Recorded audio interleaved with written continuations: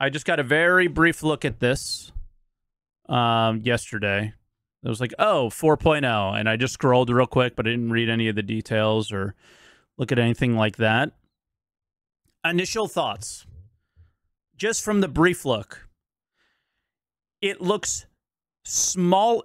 It's weird. It's a bigger pack, but it looks smaller than some of the things they were trying to get in 323. When you think of like replication layer, big, huge locations and cargo, and I guess the groundwork of reputation, 323 was almost too big, and that's why it's as bad as it is now. Server meshing is obviously really, really big, but the fact, like, Pyro's got a lot of locations. So from there, it's big, but in terms of, like, we don't have this big, like, cargo update, right? You're going to have all the same content you have in Stanton in a slightly different way, but in Pyro. So, but yeah, we'll see.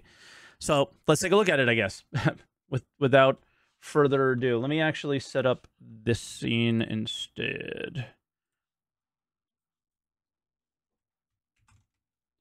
4.0 roadmap.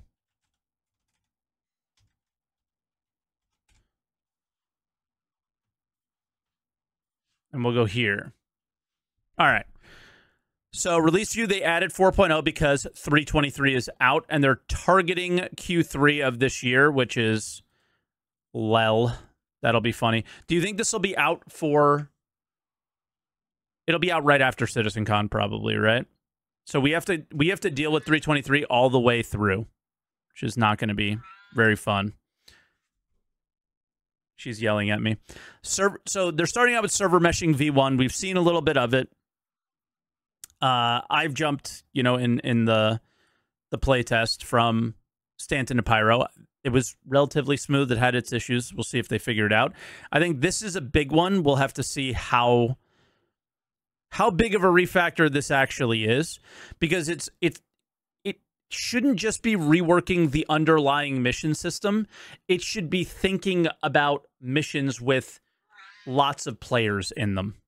And we don't currently have those at the moment. So it's not just rethinking and developing the underlying tech. It's everything about missions and Star Citizen in general. Then you have the transit system refactor. This matters to every player, but it's just a tech thing behind the scenes. And once it works, you're not going to be bothered by it very much.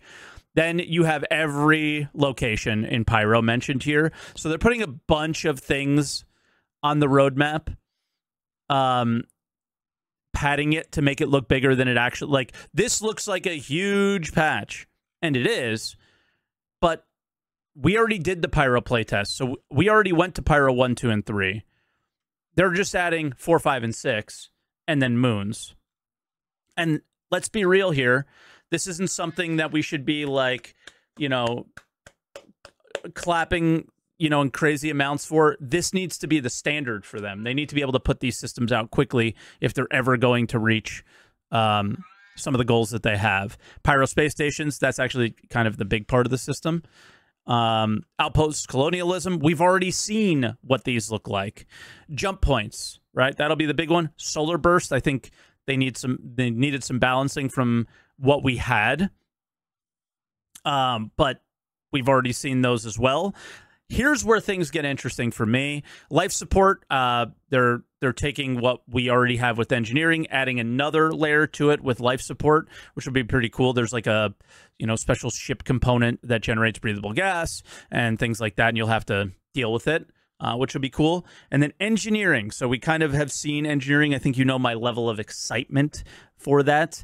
But yeah, we'll have to see, because we've only really seen damage to components. We haven't really seen degradation very much. We haven't really seen malfunctions. We haven't really seen power management as much as we should be. But here's the really cool one. Charge and drain. Adding the ability for players to drain, store, and charge objects with power using the multi-tool. It includes the ability to overcharge objects and also remove distortion damage. which is really, really cool because you've never had the ability outside of choosing certain components that have a little bit more defense against distortion damage to counter it. Now you have a way to counter people trying to disable your ship, which is actually kind of cool. Beam Citizen is real.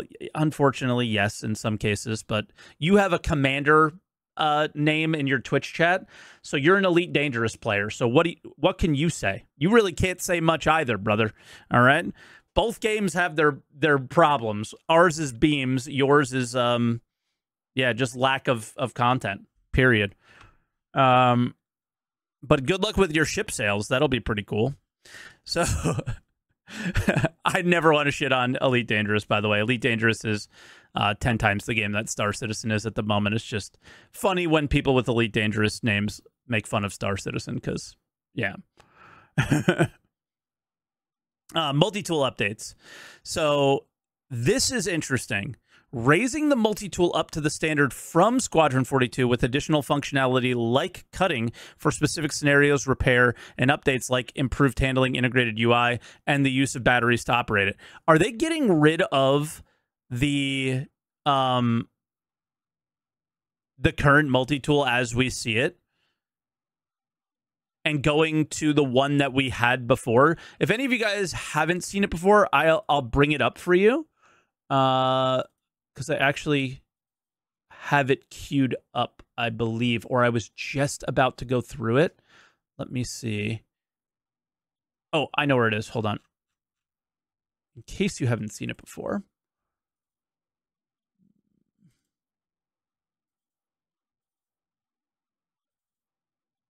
Here it is.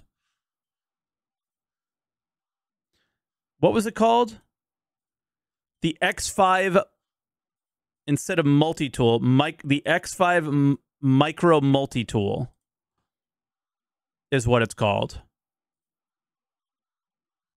So it looks a little bit different, and it has 3 buttons on the side, and it does everything. So it already has the tractor beam, the salvage beam, and the cutting beam, I think, inside of it, and you just rotate between them. So instead of taking the attachment in and out like we have in the current multi-tool, it has all of them. It definitely looks cooler. I like the idea of needing all the different attachments of the current multi-tool.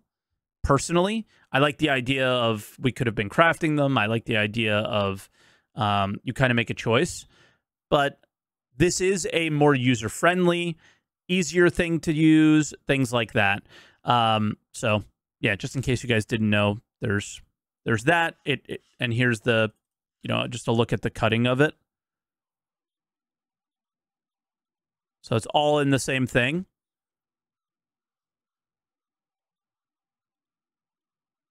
It looks like the cutting and salvage are almost the same. It says stored 15% material.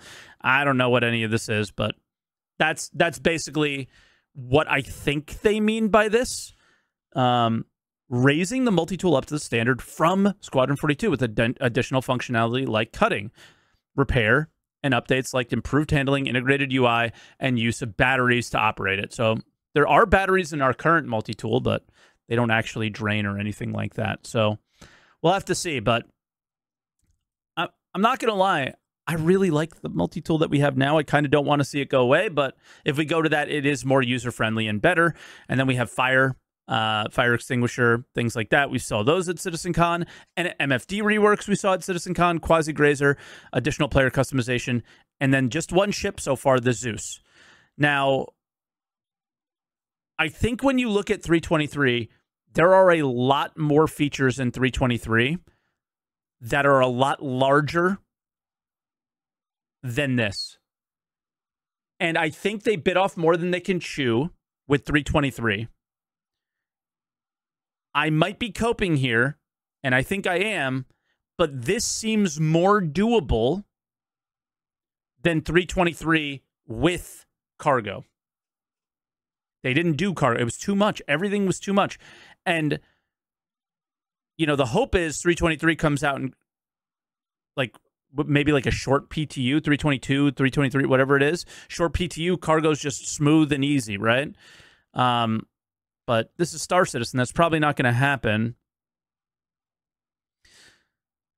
This might be a big undertaking, actually. Out of everything, this is the one that's going to screw everything up. And what I fear for this is that this takes away time from the team that should be fixing master modes and fixing, general kind of ship balance stuff. I worry with that here. And this, so like when we see 323, I don't know how you see it, but I see it as like first big step towards 1.0 and what you would hope each patch after that.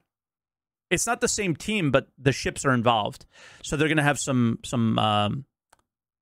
factor, playing. They're going to play some factor in these roles. But what I fear is that 323 should be a stepping stone, that each patch we should see the steps towards a better master modes experience, a better FPS experience, a better UI experience. And I don't know if we'll get that. And that has to be the way it is leading up to a release, right? You have to improve on the general things that we're experiencing. This might take away from that a little bit, but everything else is kind of its own little thing, and that we've already seen in quite a good place. This is another one. Same team. Mission, different team does the UI, but the flight team has to deal with this on every single ship. This means it's on every ship, right? That's what this means.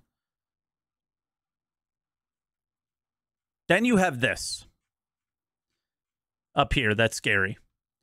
Server meshing, and then the two things that matter the most that work with server meshing, right? Mission system transit. What about everything else? What about cargo? What about the party system? What about, I don't know.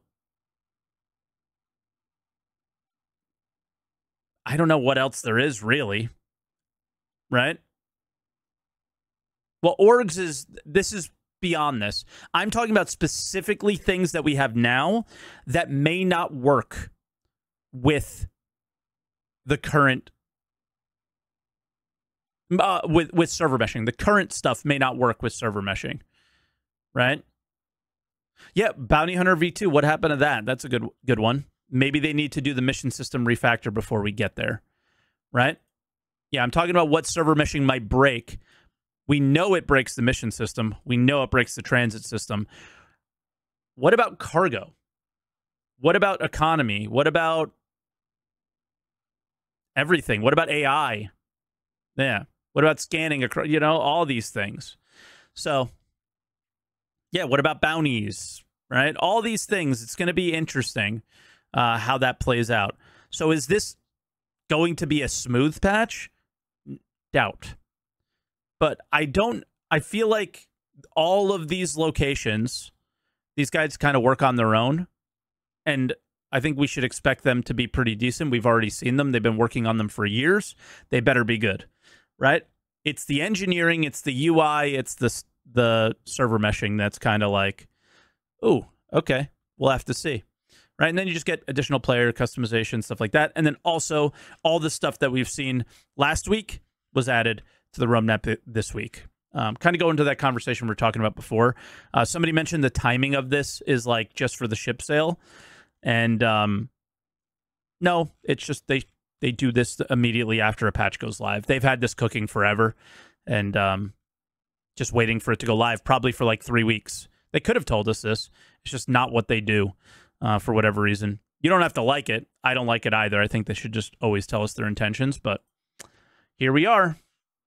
I don't know how excited you guys are. I'm pretty excited.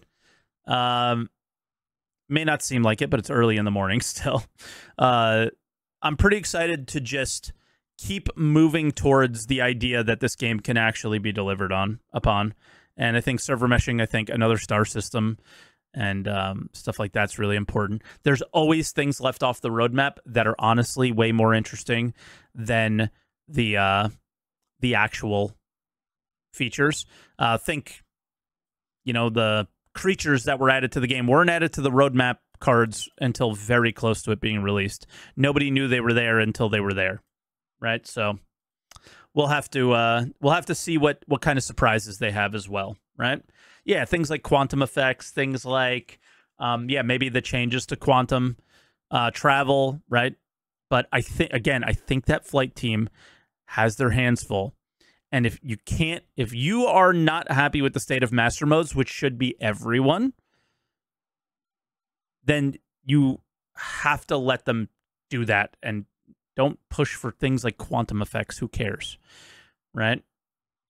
So we'll have to see. Very excited, though.